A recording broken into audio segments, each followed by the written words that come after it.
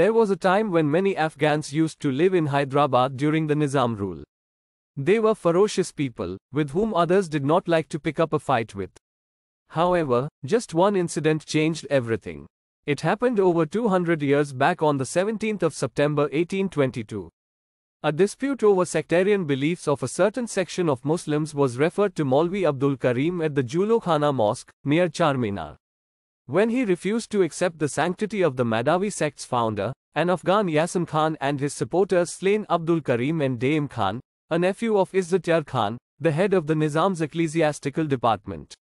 In the following days, two groups fought at Chanchalguda, where Afghans used to stay.